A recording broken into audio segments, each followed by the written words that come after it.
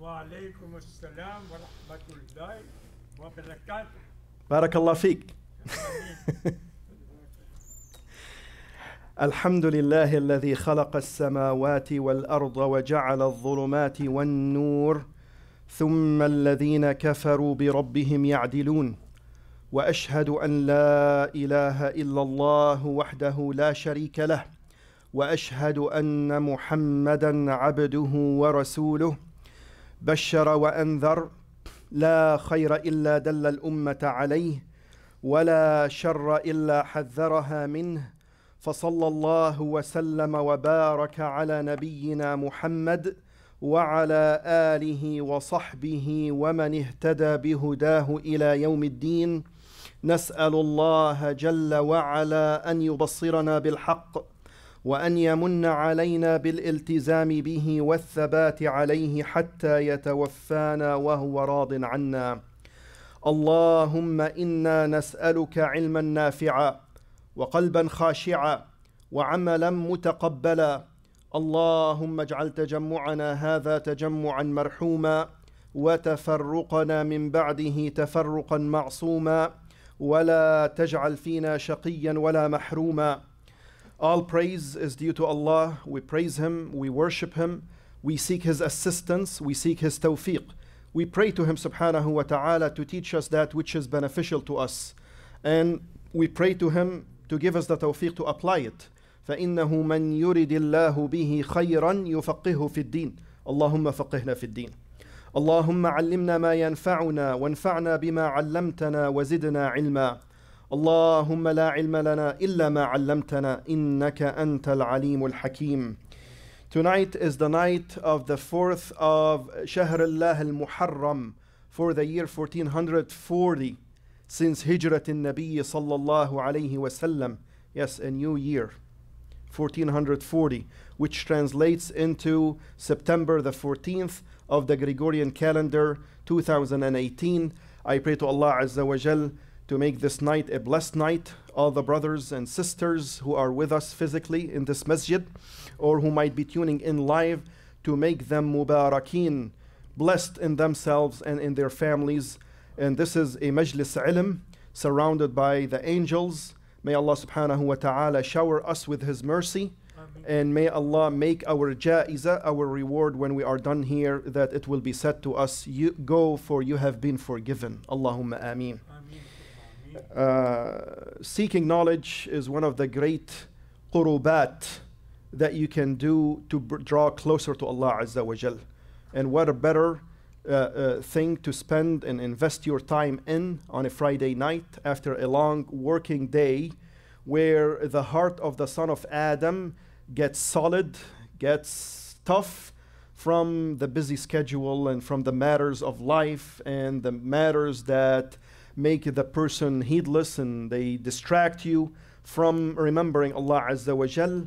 These majalis have the effect of making this heart more conscious of Allah Tabaraka wa Ta'ala, learning about some of the beneficial knowledge that we hope will help us live our life according to what pleases Allah Tabaraka wa Ta'ala, who created us. For the knowledge is for the practice. Al-ilm lil-amal, as we always say. Al-ilm lil-amal.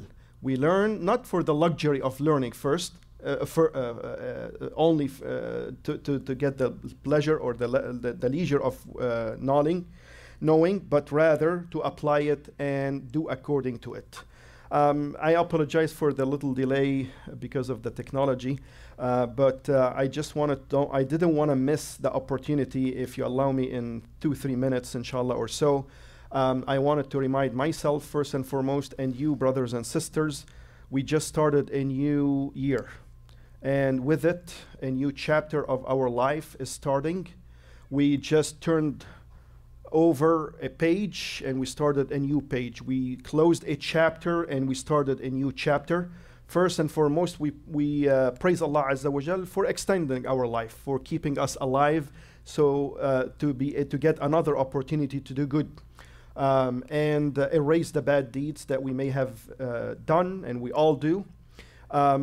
We should actually, with the start of this year, we should have a stronger determination. We should have an intention and pray to Allah Azza wa Jal to give us the tawfiq And when we say pray to Allah Azza wa Jal to give us the tawfiq, it means that He makes it easy for us. Ask Allah Azza wa Jal to make it easy for you to do an increase of the good deeds. This is a new year. Make a determination that I want to be a better Muslim, do better than last year, and ask Allah Azza wa Jal for forgiveness for any sins or shortcomings that you may have committed. We all did. Also, being in Shahr Allah al-Muharram, this is a great opportunity to do the good deeds, to do the fasting as much as you can during the month of during the month of Muharram. For Rasulullah ﷺ said the best fasting after the month of Ramadan is the fasting during the month of Muharram. So do as much as you can. As a matter of fact, the more you can fast, the better.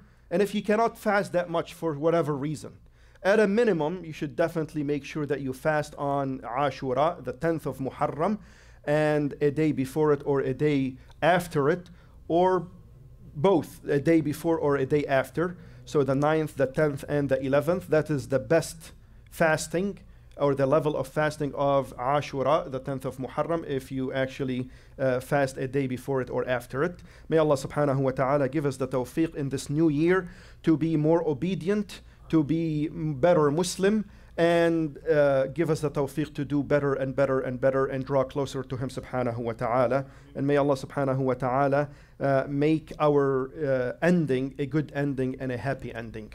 I don't want to take more time. I just wanted to give a quick reminder for myself and yourself.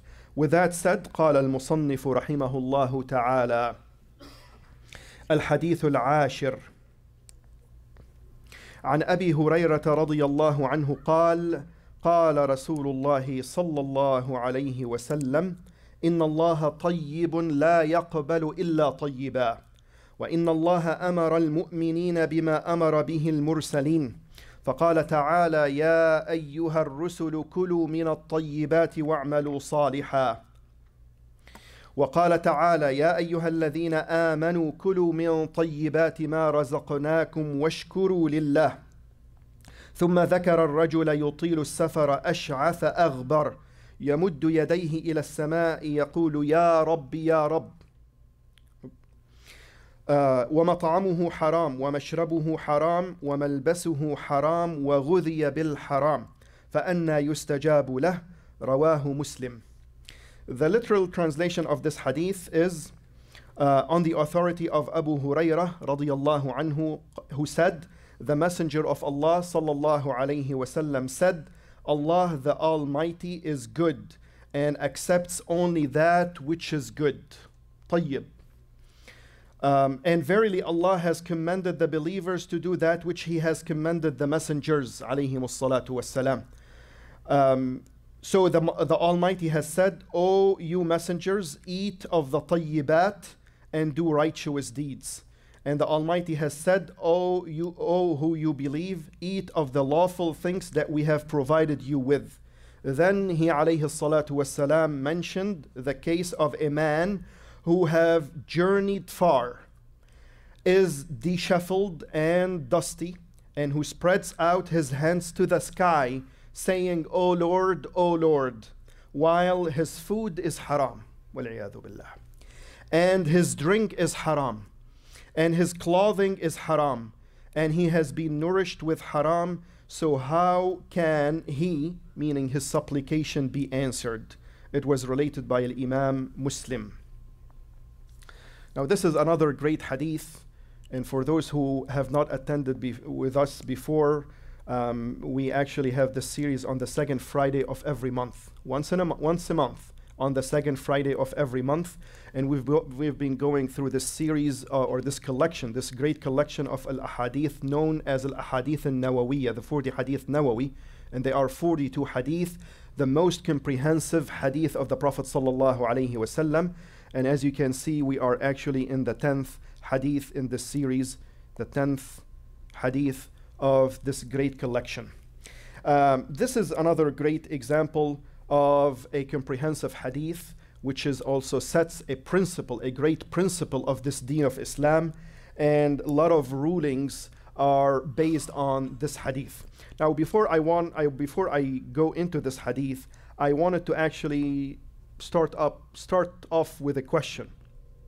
You guys always ask me hopefully I get to ask you one question. In the very previous hadith, we learned about the actual name of Abu Huraira. Now, Abu Huraira, I'm pretty sure literally every Muslim have heard of him, right? Radiallahu an, one of the great Sahaba, one of the great narrators, the frequent narrators of the hadith of the Prophet sallallahu alaihi wasallam. He is famously known, or more famously known, as Abu Huraira, but this is a kunya. This is his kunya. Like you say, Abu Abdullah, Abu Abdul Rahman, etc., etc. What is his actual name? We learned it in the exactly previous hadith. Abdul Rahman, Ahsant, Ibn. If you answer correctly, I'll give you 2 cookies. How's that? You get an extra cookie. No, I'm just kidding. You can take as many as you want. Abdul Rahman ibn Sakhr. Ahsant, barakallah fik, radiyallahu an. Brother, the reason I mentioned this, some people may think like, how important is that? I can tell you, it's very important. It saddens me when a lot of us and a lot of our kids, they know the names of all those celebrities, of those sport celebrities, of the names of the US presidents, of this, of that, and we can name them, but we cannot remember the name of one of the great Sahaba of Rasulullah sallallahu alaihi wasallam. Isn't that shameful? Isn't that a great shortcoming? Wallahi, we ought to do better than that, and we can do better than that, and we should do better than that. At a minimum, this is a great Sahabi. At a minimum, one of his rights upon us is to be able to remember his name. How hard is that? How hard is that? So the brother, barakallah fi, he helped us with the first name. But how hard is it to remember that Abu Huraira's name is Abdul Rahman ibn Sakhr? How hard is that? It's not. So these are the best of humanity after the prophets. The best of the son of Adam after the prophets and the messengers, alayhimus salam, is Sahabat Rasulullah sallallahu alaihi wasallam. Can't we remember their names? Allahu Akbar. How is that? So this is why, I typically try to, as much as possible, kind of, stop and kind of try to refresh our memory in the hope that we remember them. You should actually take this and, quiz or teach your kids and your wives and your families what is the name of Abu Huraira. Make sure, for example, obviously this is one of the Sahaba, but the Sahabas are so many. So you have to actually teach them. At a minimum, we should remember their names and remember their rights upon this ummah. Right. With that said, this is a hadith, as we're going to see, where Rasulullah sallallahu alayhi wasallam guides the ummah. As a matter of fact, he orders the ummah to eat exclusively from that which is tayyib. To eat only from that which is tayyib. And this hadith tells us that eating from that which is tayyib is the quality of al-mursaleen alayhimus salam. Rasulullah subhanahu wa ta'ala and his anbiya, the messengers and the prophets, only eat or only ate from that which is tayyib. So it is one of their qualities, one of their attributes, alayhimus salam. And it is also the quality of the believers in those prophets. Al-mu'mineen bil-rusul. Those who believes in the Rusul, meaning believe in Allah tabaraka wa ta'ala. Also from their qualities is that they eat only from that which is tayyib. And this hadith also tells us or connects the dots, the effect of eating from that which is tayyib upon our deeds and upon our ibadat, and how eating from only that which is tayyib and halal has a great impact and has a great effect on the amal, on the deeds and on the suluk of the person, and upon his dua or her dua, and the relationship with the acceptance of Allah Azza wa Jal of the deeds and of the dua of the person related to whether they eat from that which is tayyib and halal. His saying alayhi salatu wassalam, Inna Allah tayyib. He started by saying, Inna Allah tayyib. Allah is good. Allah Almighty is good. What does it mean, tayyib? What is tayyib? What is the meaning of tayyib? When Rasulullah SAW says, Inna Allah tayyib, what does it mean? it means that Allah Azza wa Jal is exalted from any defect or imperfection.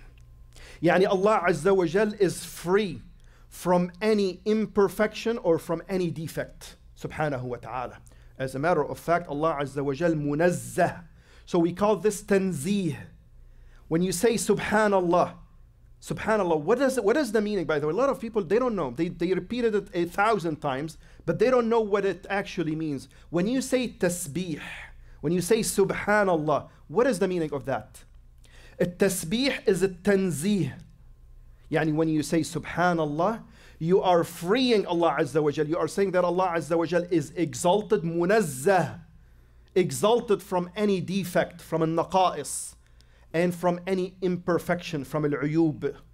Allah Azza wa Jal is free from that. So Allah Azza wa Jal himself, in his essence, is free from any defect and imperfection.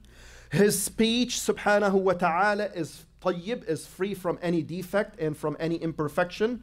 And all his deeds, subhanahu wa ta'ala, and all his attributes, and all his names are perfect. They are free from any defect or any imperfection. And there is nothing evil about Allah Azza wa Jal. There is nothing evil about Allah Azza wa Jal. There is nothing evil about his deeds. There is nothing evil about his speech or about his qadar, about decree of Allah Tabaraka wa Ta'ala, even if we see it otherwise. So Allah Azza wa Jal, all of his deeds, subhanahu wa ta'ala, are deeds of good and wisdom, and there is nothing evil in them. This is what we mean. This is what it means to say Inna Allaha tayyib. So Allah Azza wa Jal, as a result of that, of being tayyib, everything that relates to him, his names, his attributes, his essence, everything is tayyib, meaning that is perfect and complete, and there is no defect or any imperfection about it. As a result of that, then he is the only one who deserves worship. Because he is perfect and because he is complete and there's nothing imperfect about him, subhanahu wa ta'ala, he is the only one. As a result of that, he is the only one who deserves to be worshipped, subhanahu wa ta'ala, alone with no partners.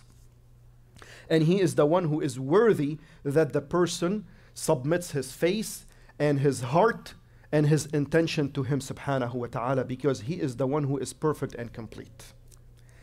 By the way, this word tayyib, or actually let me delay this a little bit. Then he said, Inna Allaha tayyib, likewise, la yaqbalu illa tayyiba. He, subhanahu wa ta'ala, la yaqbalu illa tayyiba. He accepts only that which is good. La yaqbalu illa tayyiba. What is the meaning of la yaqbal? Does not accept. Does not accept. It means that he does not like it. He disapproves of it. He dislikes it and may not reward for it. La yaqbal, this term appears quite often in the book of Allah Azza wa Jal and in the hadith of the Prophet sallallahu alaihi wasallam. You see this term, la yaqbal, la yaqbal, inna Allah la yaqbal.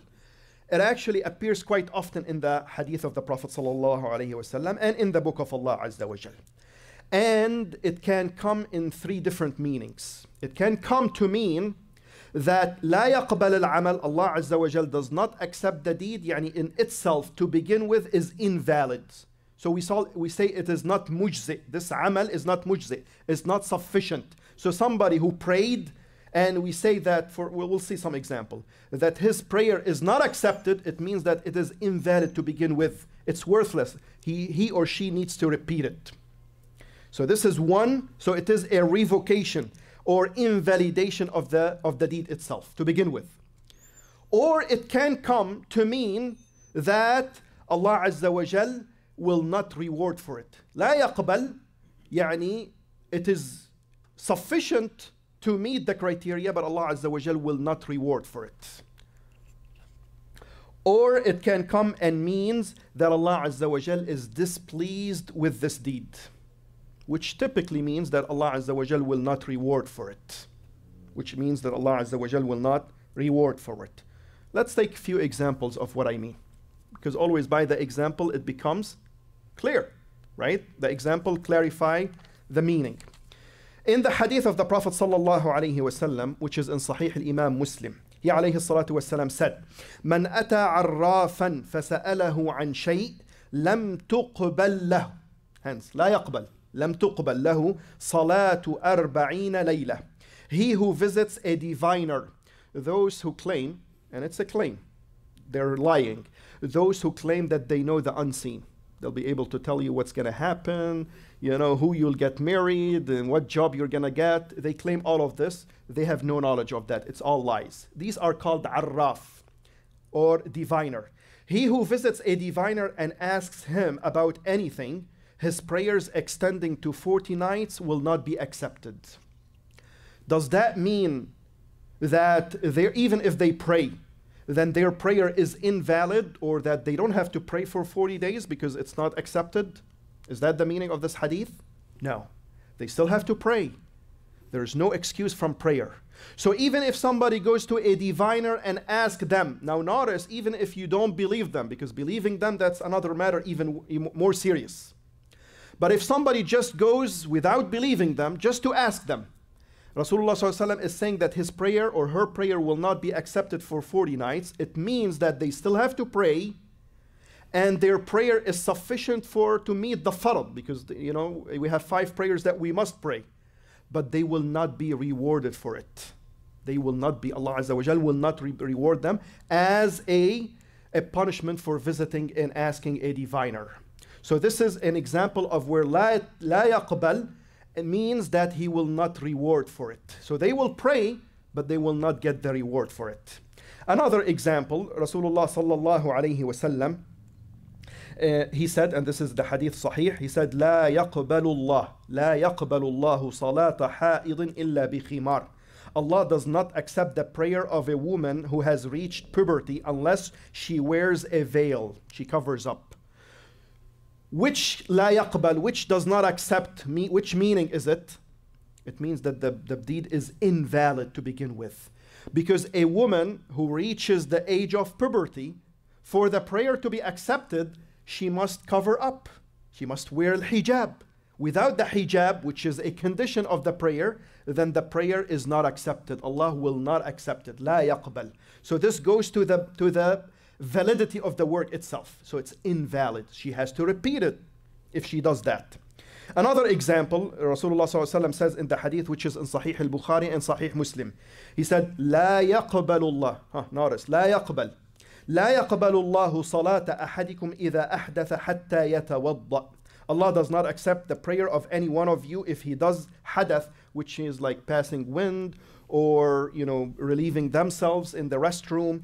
Allah Azza wa Jal will not accept the prayer of any one of you if he does hadath, which means, you know, he invalidates his purity, tahara, until he performs wudu, until he renews the wudu, because passing gas or undoing the, you know, the tahara needs refreshing or redoing the tahara. So in here, la yaqbal means that the deed itself is invalid, is unacceptable. So this means that this is a condition, one of the conditions of this deed, of which is the prayer. So you see that la yaqbal comes in multiple meanings. It can mean that the work itself is not accepted altogether because it's invalid. It could mean that it is valid, yet Allah Azza wa Jal does not reward for it. That's the second meaning. The third one, it means that Allah Azza wa Jal is displeased with the deed, which, like I said, in most cases, most cases, it means that Allah Azza wa Jal also does not, when he is displeased with the deed, he does not reward for it. So these typically go together. Right. So we have 3 different cases. In his saying, alayhi salatu wassalam, inna Allah tayyibun la yaqbalu illa tayyiba. He is, subhanahu wa ta'ala, tayyib, does not accept but that which is tayyib, yani from the deeds, except that which is tayyib. It could actually mean one of the 3 things. The deed itself has to be tayyib, free from any defect that could invalidate it. It also means that it is something that Allah Azza wa Jal will reward for it, something that Allah Azza wa Jal is pleased with it. When we say that Allah Azza wa Jal accept a deed, we can actually say that it means all of them. It means that when Allah Azza wa Jal accept a deed, it means that it is sufficient. When Allah Azza wa Jal accept your prayer, it means that it is sufficient and you don't have to repeat it. It's valid prayer. It means that Allah Azza wa Jal will reward you for it. And it means that Allah Azza wa Jal is pleased with you and with your deed as you did it. All of this. Other than al-tayyib, this hadith tells us that Allah Azza wa Jal does not accept. Why? Because he alayhi salatu wasalam said, لا يقبل إلا طيب, does not accept except that which is tayyib. When you make an exception after a negation in the Arabic language, it means that this is restriction. It is a restriction to only that. You notice he said لا يقبل, that's a negation. Allah does not accept. Except إلا, which is an exception. Except which is tayyib, it means that Allah Azza wa Jal, in other words, it means that Allah Azza wa Jal will only accept that which is tayyib. And other than al-tayyib, Allah will not accept it. So that's why we need to actually be mindful of this hadith and how important it is. Don't we want our deeds to be accepted and rewarded and be pleased with by Allah Azza wa Jal? We all want that. So this is why we should actually take care and make sure that our deeds, all of our deeds are tayyib, because this is what Allah Azza wa Jal only accept. When we say al-amal la yaqbalu illa tayyiba, this deed that we are describing as tayyib, what is the meaning of al-amal in here? Is it only the actions? No, it is more than that. When we say al-amal al-tayyib, it includes the speech, because this is a part of our amal, and the actions, and the convictions, al-i'tiqad. So Allah Azza wa Jal does not accept except the good speeches and good words, the good deeds, and the good convictions, i'tiqadat. This is what Allah Azza wa Jal will accept. When we say a deed that which is tayyib, what does that mean? We said Allah Azza wa Jal is tayyib, meaning that He is free from any defect, any imperfection. When we say amal tayyib, or al-qawl al-tayyib, or al-i'tiqad al-tayyib, what does that mean? It means likewise that which is free from any defects or any imperfection. When does the speech become free of any defect and imperfection? When it is conformant to the Sharia and what we are allowed to say. So backbiting is not a speech that is tayyib. Doing a good or saying the good words and the good things that are approved by the Sharia is a good speech. Likewise, deeds. If you actually hurt somebody, or you steal, or you betray, all of these are not good deeds because they are against the Sharia. As a matter of fact, they fly in the face of the Sharia. When they conform to what the Sharia says and what Allah Azza wa Jal wants from us and is pleased with, then this is when we say this is amal tayyib. Al-i'tiqad al-tayyib is what is evidenced in the book and the sunnah of the Prophet sallallahu alaihi wasallam. What Allah Azza wa Jal told us we should believe in and we should hold as an i'tiqad. Yani it comes according to what Allah Azza wa Jal and His Prophet alayhi salatu wasalam says. Anything against the Sharia is not tayyib. And anything according to the Sharia, deed, speech, i'tiqad, it is tayyib. What is the opposite of tayyib? Khabith. Al-khabith and al-tayyib.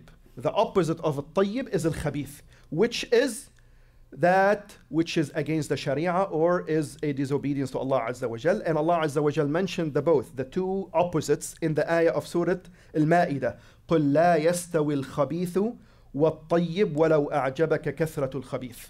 Say, يعني ya Muhammad sallallahu alayhi wa sallam, not equal. They're not equal. As a matter of fact, they're the very opposite of one another. They are not equal, or not equal are al-khabith and al-tayyib, even though the abundance of al-khabith, although there are a lot of khaba'ith, there are a lot of evil things out there, and they are abundant, even more so today, even though the abundance of al-khabith may please you, they are still bad. And what is accepted by Allah Azza wa Jal is al-tayyib. So what is the summary that I should take away from this portion of the hadith? What is the summary of this? What should I take home today and tonight and for the rest of my life? Is that I should be very careful. I should strive as much as possible to actually achieve only that which is tayyib in my words, in my deeds, in my i'tiqad, everything, so that I become tayyib in myself. When my speech is tayyib, when my deeds are tayyib, and when my i'tiqad is tayyib, what I believe in, then I become myself tayyib. Every Muslim becomes in themselves tayyib. And at-tayyib, what is the reward for at-tayyibun? Dar at-tayyibin, paradise.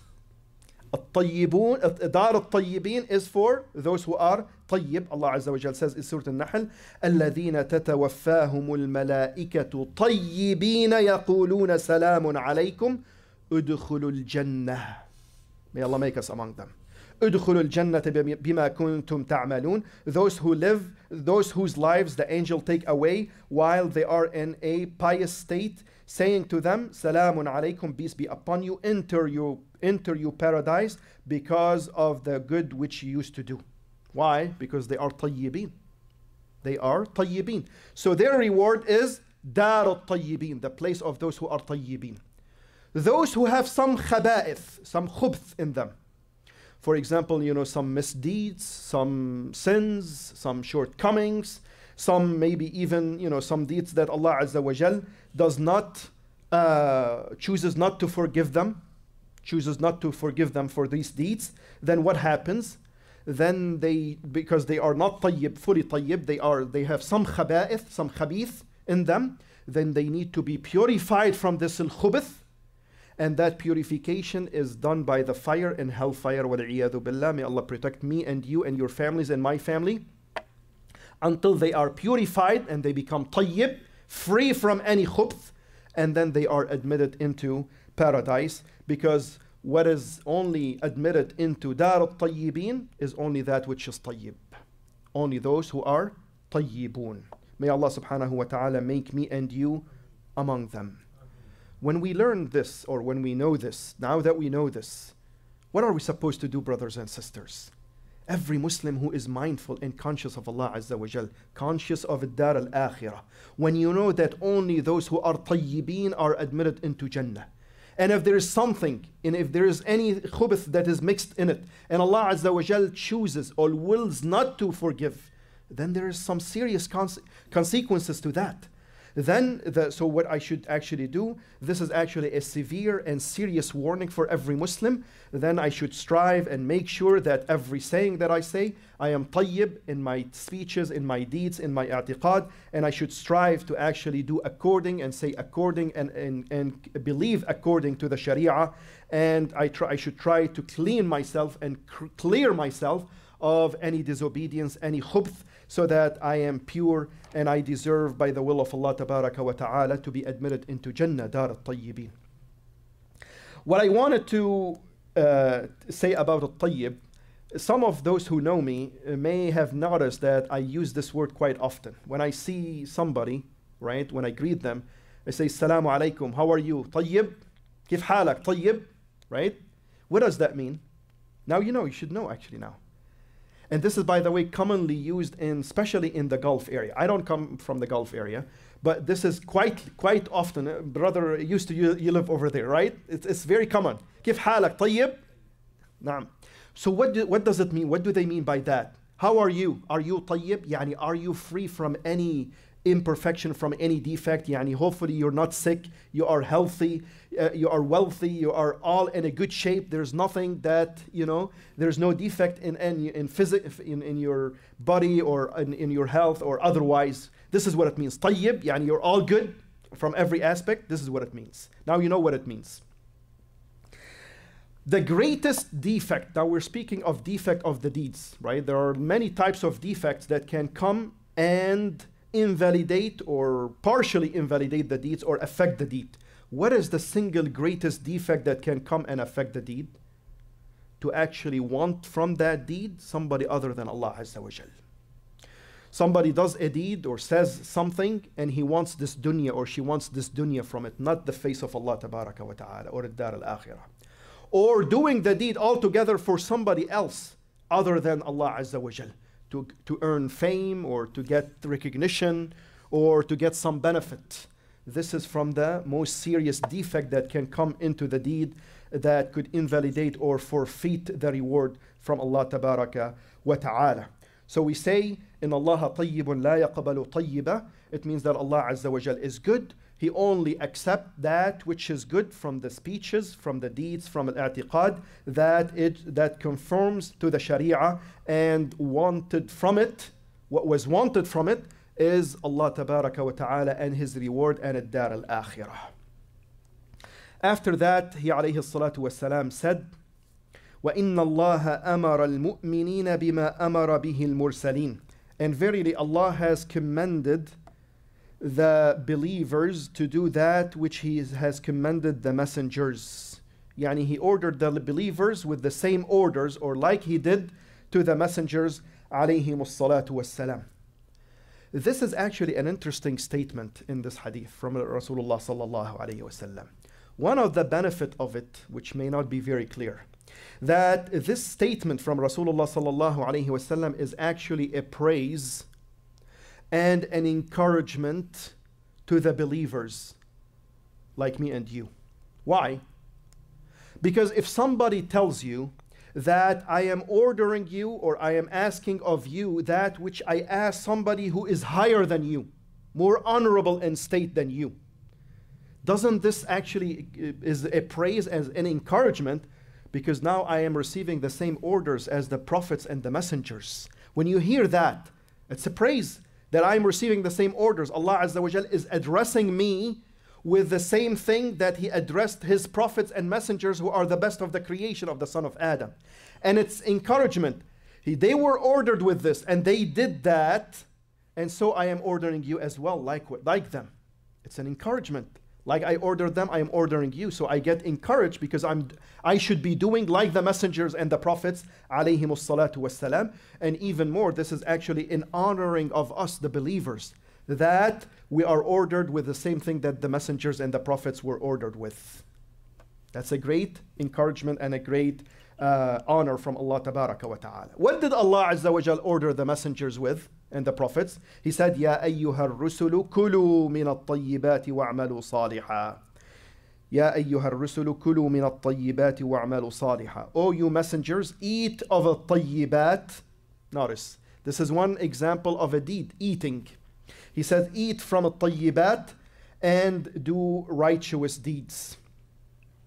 And He ordered the believers with the ayah of Surah Al-Baqarah, Ya ayyuha alladhina amanu. Now this is an address to the believers.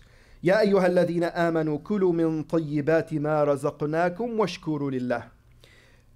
O who you believe, eat from the lawful things that we have provided you with and be grateful to Allah. I don't have it in here, I guess I missed it. Washkuru lillah. Be grateful to Allah tabaraka wa ta'ala. So He ordered the believers to eat from only that which is tayyib, from at-tayyibat, like He ordered al-mursaleen alayhimus salam to eat from that which is tayyib. Ya ayyuha ar-rusulu kulu min at-tayyibat. That's an order from Allah Azza wa Jal to eat only from that which is tayyibat. Then He subhanahu wa ta'ala ordered all al-mursaleen and al-mu'mineen to do good. وَعْمَلُوا صَالِحًا. To do good. He ordered all of them. طيب. This shows us the strong relationship between eating from that which is tayyib and doing good. And the effect of eating exclusively from only that which is tayyib, the effect of that on doing the good deeds, because there is a strong connection between the two. Like He subhanahu wa ta'ala said in the previous ayah. He made the connection between Ya ayyuha ar-rusulu kulu min at-tayyibati wa'malu saliha. Why? Because there is an impact, there is a great effect of eating from that which is tayyib upon doing the good deeds. That is why actually a lot of our righteous predecessors and from the scholars, the people of knowledge, they said that the deed is not accepted or is not righteous unless it is coming from a person who eats from that which is tayyib. Subhanallah, look at the strong connection, and Rasulullah ﷺ is going to even give us a great example of that. So salah is not accepted from a person, and it is not a righteous salah unless the person is wearing a garment that is tayyib, and he is tayyib in his body and in his physical, and he is clear from any khaba'ith. There is no imperfection, there is no impurity on his body or in his garments, right? And in a place that is tayyib, free from any impurity and any khaba'ith. Only then that the prayer is tayyib and accepted by Allah tabaraka wa ta'ala. If somebody has impurity on his body, then the prayer is not accepted. Likewise, the zakah, somebody giving zakah from his money, it will not be accepted by Allah tabaraka wa ta'ala, and that zakah is not tayyibah unless it is coming from money that was earned in a lawful way. The money is tayyib and the person is giving it from a good intention. Yani he's not being forced into it, but rather giving it with a good intention from himself, and he's happy about it, and he doesn't want fame from it or nor recognition nor something worldly in return. This is when it is accepted. Likewise, al-hajj is not accepted unless it is done with the money that was earned in a legal way, and that the person wants the face of Allah Azza wa Jal and wants Allah Tabaraka wa Ta'ala from it. This is what it means, tayyib. Rasulullah sallallahu alayhi wa sallam then gave us an example. An example, and the examples are too many, but he gives us an example because teaching by example is one of the great ways of teaching, and so that people understand. So he gave us, this is teaching by example. You all know young people, right? Today that they recognize this as one of the most effective way of teaching. Teaching by example. Rasulullah ﷺ did that 1400 years ago. Teaching by example, so he gave us, and so he's giving us an example here, and he said this is one of the example of the effect that eating from that which is tayyib has upon the good, upon the deeds to make them tayyib and salih and righteous. And the effect of actually eating from that which is unlawful wal-'iyadu billah, or haram, upon that upon the validity and the righteousness of the deeds. طيب. Abu Huraira said after that Rasulullah sallallahu alayhi wasallam said, then he, let me choose another color.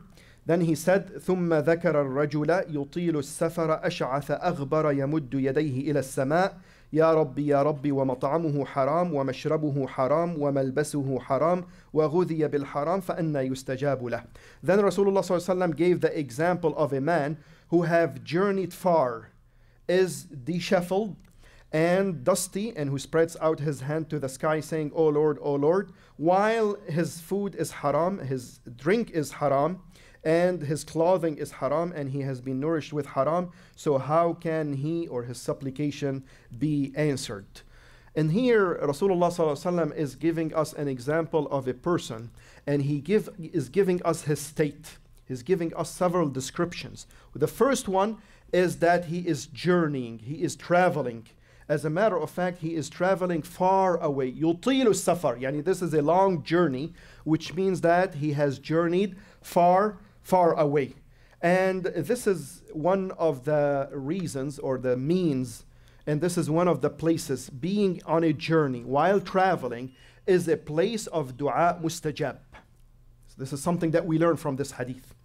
Yani while you are traveling, while you are journeying, this is an opportunity to make a lot of dua to Allah Tabaraka wa Ta'ala, because the dua made while you are journeying is closer to be answered by Allah Azza wa Jal. This is an opportunity of dua al-mustajab.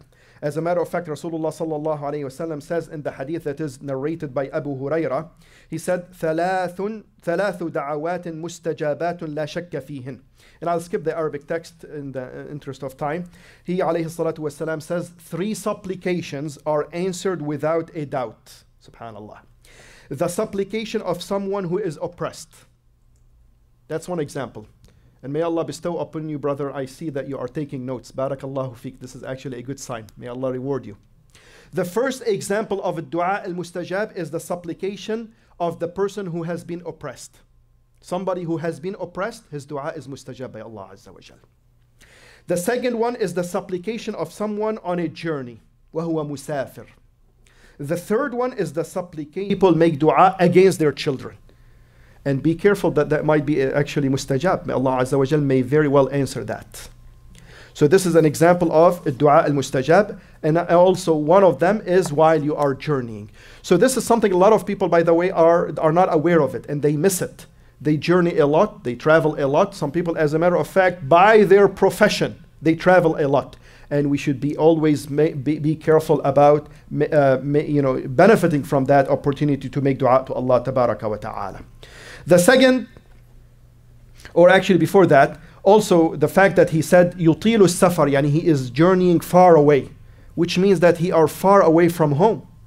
That he is journeyed, this also means that that he is feeling foreign. He is feeling, obviously far away from his home, and in it is the need that you are not at home when you actually feel strong. You feel stronger, right? When you are within your family and in your home, you feel more safe. You feel more sufficient, right? And you have what you need. While you are traveling so far away from your family, it means that you are weak. You are in need. Right, you are in a dire need, and you are in a foreign state, and sometimes people actually travel, and they sometimes travel this far away because they are after the income, to make income and be able to establish or support themselves and sustain themselves and their families. So all of this is actually, we can infer this from this hadith of the Prophet ﷺ. That's the first one. Then he gave us another description, that he is disheveled and dusty. You know what disheveled is? Yani his hair is not combed, is not in a proper way. Yani out of this travel, obviously they used to travel throughout the land and in the desert, so his hair is everywhere and is dusty, which means that he is not in a neat way, right? So all of this is also shows humility, and it shows need, and showing the need of Allah Tabaraka wa Ta'ala. And by the way, these two attributes are something that Allah Azza wa Jal likes to see from His servant when you show need and when you have a need from Allah Tabaraka wa Ta'ala. And these are also from adab al-du'a. From adab al-du'a. You don't put your best garments on yourself and showing that you are self-sufficient and you have everything that you need, and then you raise your hand toward Allah Azza wa Jal. When you want to make dua to Allah Azza wa Jal, you should show need to Him. You don't show Him self-sufficiency, or that, oh Allah, I ask you of this, but if you don't answer, then I have what I need. That's not the way to make dua to Allah Azza wa Jal. You should actually show Him need and show humility. As a matter of fact, some of our righteous predecessors, if they wanted to make dua to Allah Azza wa Jal, they used to specifically choose the worn out garments. They put them, not the best garments, but the most worn out garments, and they don't actually decorate themselves, and they go in private and they make dua to Allah Azza wa Jal, because this is closer to being answered by Allah Tabaraka wa Ta'ala. And this also, when you actually wear, you put on the worn out garments, right? This is actually, you're pushing yourself away from arrogance and showing off in front of Allah Tabaraka wa Ta'ala, and you show humility and need and dire need to Allah Azza wa Jal. Then he mentioned a third thing, that يَمُدُّ يَدَيْهِ إِلَى السَّمَاءِ, that he actually raises his hand toward the sky. And this is also from adab al-du'a, that you raise your hand, and this is actually from the sunnah in making the dua to Allah Tabaraka wa Ta'ala. You raise your hand, and then he says, Ya Rabbi, Ya Rabbi. And in this repetition, you say Ya Rabbi, Ya Rabb. Also, it indicates that you are in a dire need, that you have a need from Allah Azza wa Jal, and you show humility to Allah Azza wa Jal, and you mention this attribute of Allah Azza wa Jal, which is al-rububiyyah, lordship. Notice he didn't say Ya Ilahi, Ya Ilahi. He said Ya Rabbi, Ya Rabb. So there is a mention of a Rabb, or a rububiyyah, right? Which is the lordship of Allah Tabaraka wa Ta'ala. And why is that? Why, when we make dua to Allah Azza wa Jal, we say Ya Rabbi, Ya Rabbi, like this person is saying in here? When you make dua to Allah Azza wa Jal, it means you want something from Him Subhanahu wa Ta'ala. When Allah Azza wa Jal provides you with what you want, this is the effect of what? Of the lordship of Allah Azza wa Jal. Because when you say Allah is the Lord, it means that He is the creator, He is the one who manages all affairs, He is the one al-Razzaq, He is the one who gives and sustains and provides provision. This is the effect of the lordship of Allah Tabaraka wa Ta'ala. And Allah Azza wa Jal is the Rabb of all humanity, the believer and the non-believer. And that's why He gives subhanahu wa ta'ala the believer, al-Muslim or al-Mu'min, as well as He gives the non-Muslim, al-Mushrik or al-Kafir, even the one who is Kafir billah tabaraka wa ta'ala. This is the effect of His rububiyyah subhanahu wa ta'ala. That is why answering the dua is the effect of the rububiyyah of Allah tabaraka wa ta'ala. And like I said, Allah Azza wa Jal is the Rabb of everybody, Muslim and the non-Muslim. And He is the Rabb of al-Mushrik, of the Christian, of the Jew. Even Allah Azza wa Jal answered the what Iblis asked of Allah Tabaraka wa Ta'ala. He asked Allah Azza wa Jal, قَالَ فَأَنظِرْنِي إِلَى يَوْمِ يُبْعَثُونَ. Oh Allah, give me the opportunity until they get resurrected. So I whisper to them and I decorate the evil things for the son of Adam. What did Allah Azza wa Jal says? This is something that Iblis, he asked, the devil or the evil one, he asked Allah Azza wa Jal, he said, give me until they are resurrected.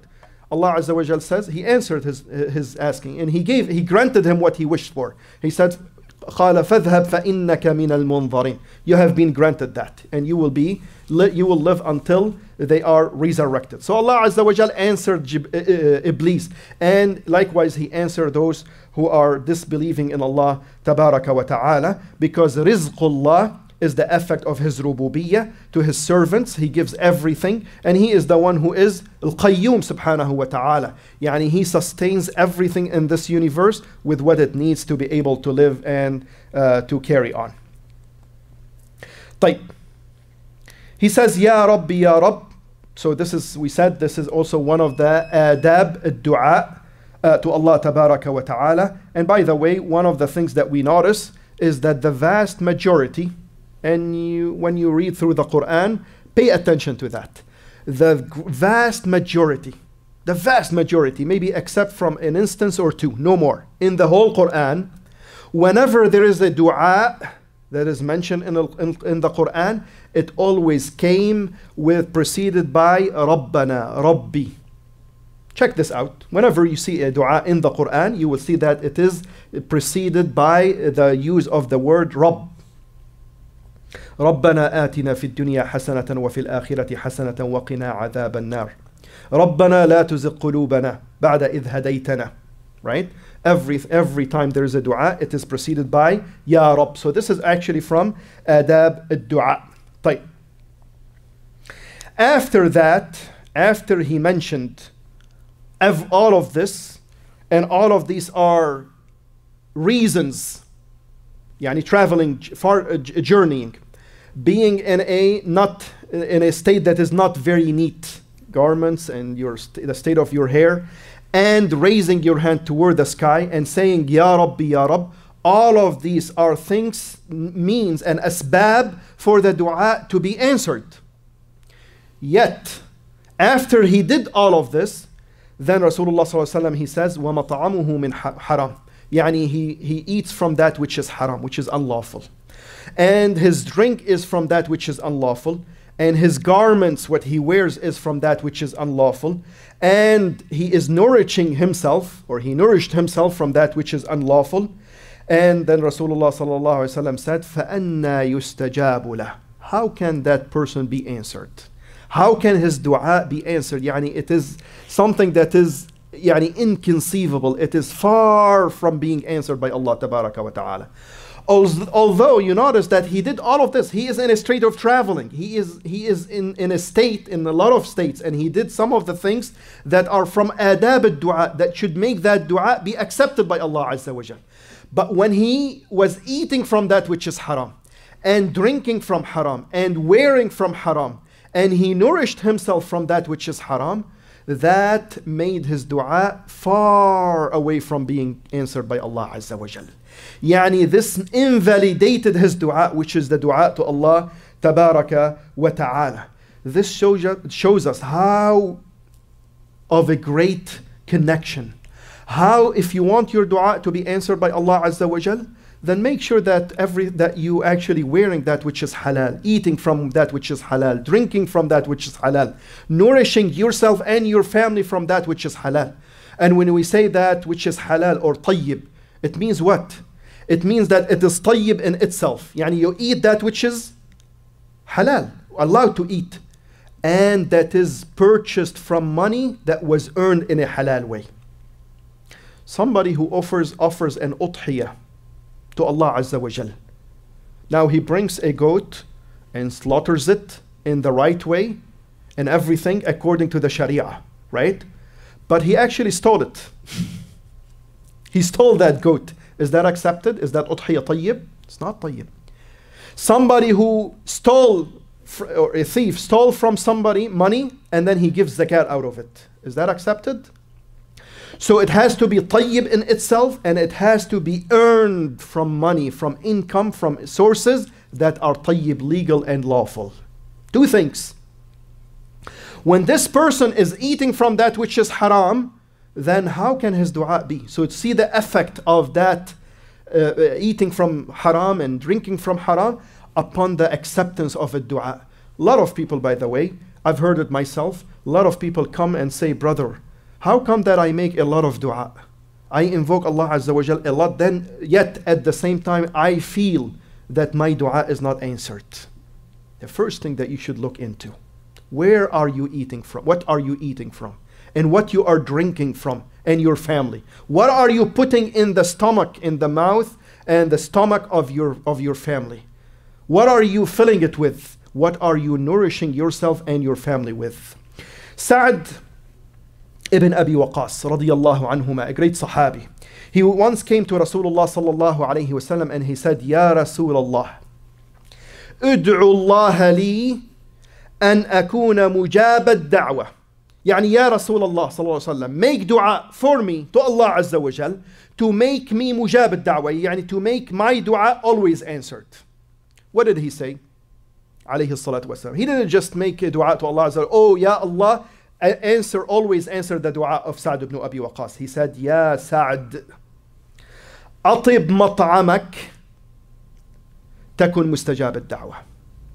Make sure that what you eat, al-mat'am, atib, yani make it tayyib. Atib mat'amak. Make sure that everything that you eat, that your ta'am is tayyib, and you will be mustajab ad-da'wah. And your dua will be mustajab, will be answered by Allah Azza wa Jal. Look at how he, alayhi salatu wasalam, guided Sa'd ibn Abi Waqqas. And from this hadith, we learned that there is a great connection, and eating from halal is a great cause, sabab, a great sabab for your dua to be mustajab by Allah tabaraka wa ta'ala. It is a great sabab lil ijaba of your dua from Allah tabaraka wa ta'ala. So somebody who actually eats from haram and eats from or drink from haram and wear from haram, and then he make a lot of dua, like this person. Rasulullah sallallahu alaihi wasallam, فَأَنَّا يُسْتَجَابُ لَهُ. How can that person dua be answered? Yani it is far-fetched. It is something that is inconceivable. Yani Rasulullah sallallahu alaihi wasallam did not think that his dua will be mustajab. This actually should make every Muslim fearful. When you hear this, Ibadallah, myself and yourself, we are servants of Allah Azza wa Jal. We are actually in need of Allah Tabaraka wa Ta'ala. We are powerless. Everything that we have in this life, every bounty, every ni'mah that we have is from Allah Tabaraka wa Ta'ala. And we are so self-insufficient. And we have a dire need from Allah Azza to be provided by Allah Azza wa Jal, who is Al-Ghani Al-Hamid, who is the self-sufficient. And we have a need to make dua to Allah Azza wa Jal. And we ask Allah Azza wa Jal day and night to give us give us rizq. Allahumma rzuqna. Everything in this life is rizq from Allah Azza wa Jal. When you know that there is this eating from haram is something that will make your dua unanswered by Allah Azza wa Jal. It should make me fearful. And it should make every Muslim fearful. Because I have a need for dua. And I want that dua to be answered because I am in such a need to Allah Azza wa Jal, my Lord. then this should make me very fearful and very, very careful about what I eat and what I drink, and make sure that it is all tayyib. If this person who did all of the adab al-dua, that the things that should make his dua answered, yet when he ate from haram, Rasulullah ﷺ, that his dua, it is far-fetched from answered, then it should make me very fearful, and make sure that everything that I eat and drink and everything that I say is from a tayyib that pleases Allah tabaraka wa ta'ala. And like I said, the benefit of this dua, of this hadith is also, we learn a lot of adab al-dua, namely to raise our hands to Allah Azza wa Jal. Raising the hand is from adab al-dua to Allah Azza wa Jal. And if you are in a dire need, as a matter of fact, the sunnah is to actually raise your hands so much. You stretch them. You stretch your arms toward the sky, whether your palm are facing the sky, or it has been narrated that the outside of your palm is facing the sky. This is when you are in a dire need, when you have a dire need from Allah tabaraka wa ta'ala, then it is legislated that you raise your hand so much. But the vast majority of the dua of the Prophet sallallahu alaihi wasallam was in such a way that he would put his hands in the position as if, the needy person who needs, sadaqah, or who needs help, how they put their hand, and then people put whatever they want to give them in their hands. This is like somebody who is asking for a sadaqah. This is the shape of the raising the hand in the vast majority of the dua of the Prophet sallallahu alaihi wasallam, including his dua on Jabal Arafah. طيب. And Rasulullah sallallahu alaihi wasallam told us in the hadith that is narrated by Salman al-Farisi, who narrated that the Prophet ﷺ said, "Indeed, Allah is modest and generous. When a man raises his hands to him, he feels too shy to return them to him empty and rejected." Because this is from adab al-dua, when you actually make dua to Allah tabaraka wa ta'ala. So we summarize this, that there are a lot of adab for the dua, and the person who wants to make dua to Allah Azza wa Jal should strive and should try his best or her best to actually do as much of these adab al-dua. Yani try to actually, when you make dua to Allah Azza wa Jal, to actually practice these adab al-dua, so that it is closer to being answered by Allah tabaraka wa ta'ala. And like I said, this is an example of a dua, but the same thing applies to as-salah, to zakah, to sawm, and the rest of the ibadat, and the rest of the deeds. You do something good, you are good to somebody else, also this applies to it. All of the deeds should be tayyib, because Allah Azza wa Jal only accept that which is tayyib. So the person who is careless about where his income is coming from and what he's feeding himself and his families, then he is threatened, and he should be actually warned by this hadith that his dua or her dua might as well not be answered by Allah tabaraka wa ta'ala. And this is from the great effect of eating and living out of that which is tayyib. Now, like I said, Rasulullah ﷺ said, فَأَنَّا يُسْتَجَابُ لَهُ. How can that person's supplication be answered? So it is highly unlikely. Yet, it may be answered. We say in certain circumstances, that doesn't mean that it will never ever be answered. It may be answered. And like I said, Allah Azza wa Jal may answer the dua of the mushrik, may answer the dua of the non-Muslim.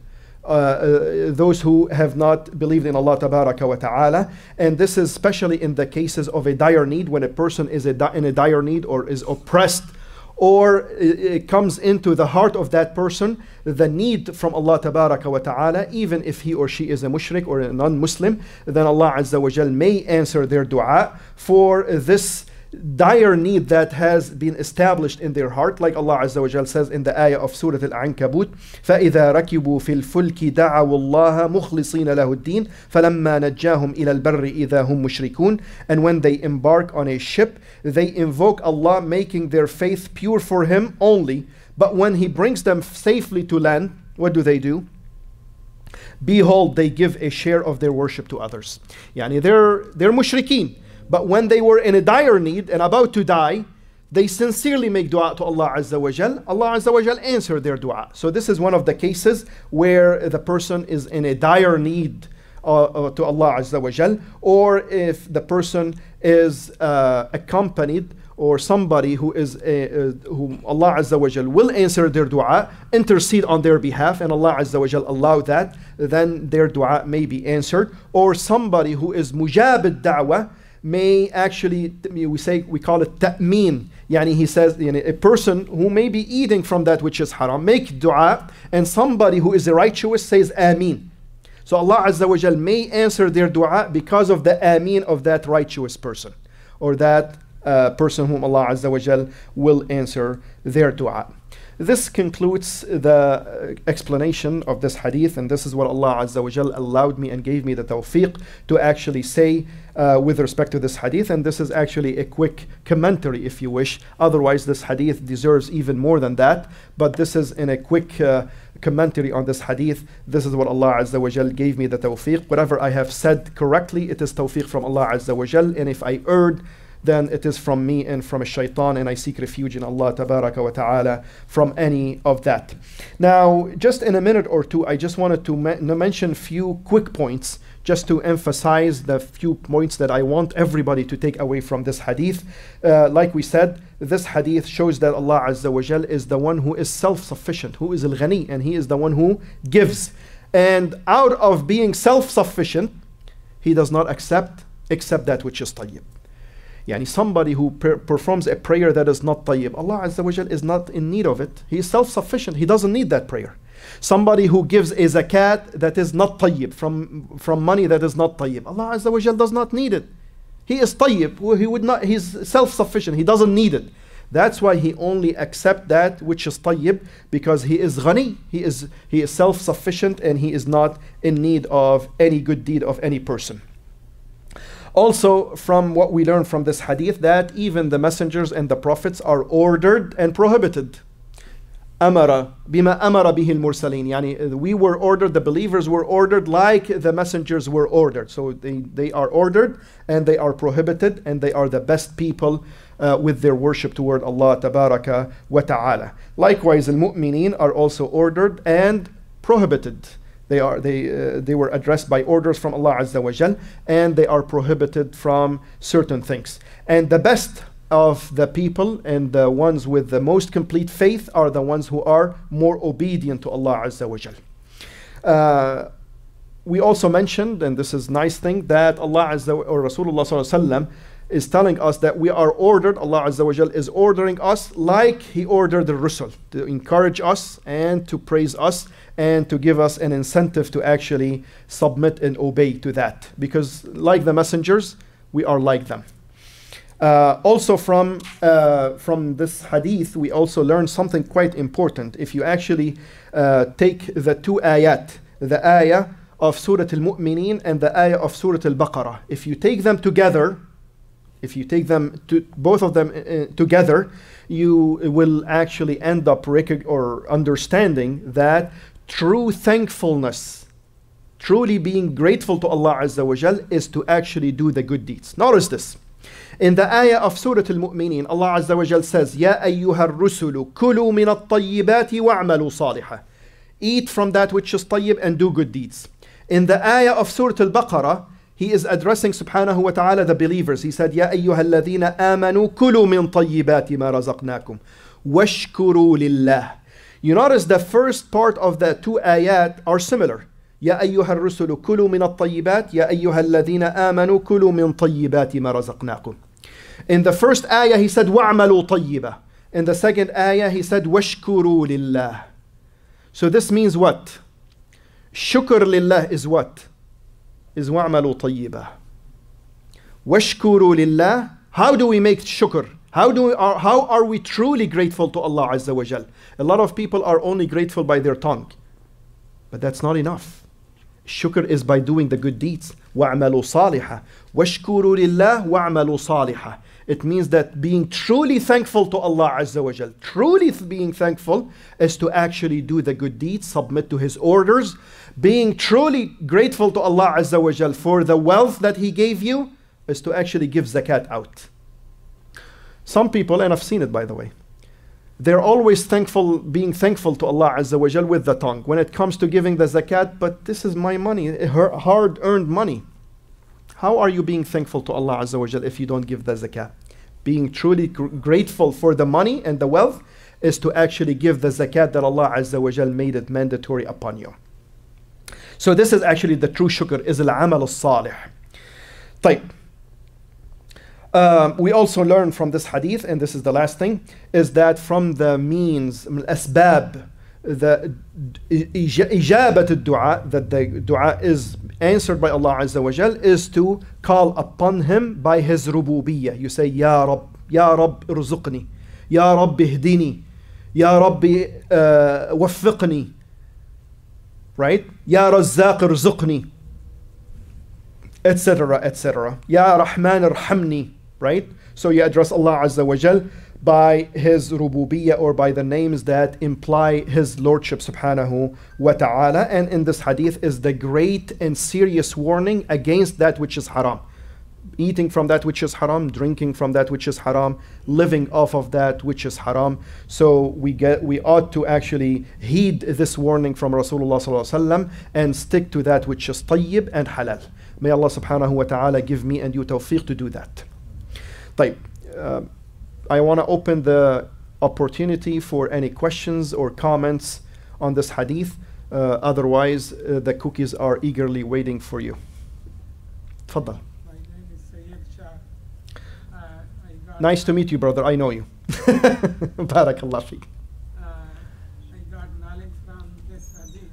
Alhamdulillah. As part of the hadith, tayyib, from the opposite meaning, al-khabith. Al-khabith. الطيب and الخبيث. نعم. In the last part of the hadith, you have mentioned the ayah also. There is ayah tayyibat. نعم. Tayyibat mean al-halal. Which is halal, that was earned through halal means. So al-halal, two things. And this is something that a lot of people miss. الطيب, الحلال الطيب is the one that is طيب in itself. يعني something that you can eat. You're eating from something that we are allowed to eat, that was earned through a halal means. Now. And the opposite meaning. الخبيث. من هذه الآية طيبات الحلال وبعد ذلك ذكر الرجل يعني مطعمه حرام. نعم. من هذا contradiction. Contradiction meaning we get the knowledge. It's not a contradiction. It's not a contradiction. This ayah was mentioned because Rasulullah ﷺ is telling us that this is what Allah Azza wa Jal is ordering us to do. You notice that in the hadith, Rasulullah ﷺ is telling us that Allah Azza wa Jal has ordered you, the believers, like He ordered al-Mursaleen, with the same orders. He ordered al-Mursaleen to eat with only that which is only halal and tayyib. And likewise, the believers were ordered with the same thing. Ya ayyuhalladhina amanu kulu min tayyibati ma razaqnakum. Then He's giving us an example of a person who is eating from haram and how that affects the answering of his dua. That his dua will not be answered because he's eating from the haram and drinking from haram. That actually prevents and deprives that person from his dua being answered by Allah tabaraka wa ta'ala. Now, so it's not a contradiction. Now. Do not tell that it is contradiction, but the meaning can be get from the opposite. No. Opposite from the tayyib in the first part. No. Al-khabith. No. Then we can compare. No. Which is tayyib and which is khabith. No. In the second part, with the halal, with the haram. No. Then we can No. compare. Ahsan. No. Barakallah. No. I am. No. No. Any other questions? Fadal. So the last line is the mustajab means like it will be answered. فَأَنَّا يُسْتَجَابُ لَهُ. أَنَّا يُسْتَجَابُ لَهُ. It means that how can he be answered? Yani Rasulullah sallallahu alaihi wasallam is actually saying that his dua will, it is far-fetched that his dua will be answered. Yani highly unlikely that it will be answered. So this is not that it will be answered, it actually will not be answered. فَأَنَّا يُسْتَجَابُ لَهُ. How can that person be answered? Yani it is a negation of being answered. Now. So you said 3 du'as, like parents. Dua al-mustajab, yes. So the dua of the parents toward their children, the dua of the person while journeying, and the dua of the person, what was the third one? We said, so the dua of, while journeying, the dua of the parents. Oh yeah, sorry, Jazakallah khair. The dua of the one who is oppressed. Barakallah fi. Jazakallah khair. Naam. Yani al-mazlum, dua al-mazlum. The one whose dhulm was, he was affected by dhulm. Naam, dua al-mazlum, ahsant. Naam. Any other questions? Okay, I see. طيب, تفضل. Quick one. Salam wa rahmatullah. Barakallah fik. The word khubith. Naam. Does it have some kind of link with the dua that we say when we enter the bathroom? Yes. So, Allahumma inni a'udhu bika min al-khubthi wal-khaba'ith. Right. Al-khubith wal-khaba'ith in that dua is referring to those jinn who actually live in those dirty places. So you are seeking refuge in Allah Azza wa Jal from them, from any harm that they may inflict on you. Now, because this is where they live. The al-khubith wal-khaba'ith are those jinn who live in the restrooms, in the dirty places. Now. وإياك بارك الله فيك. طيب. الحمد لله رب العالمين والسلام عليكم ورحمة الله وبركاته.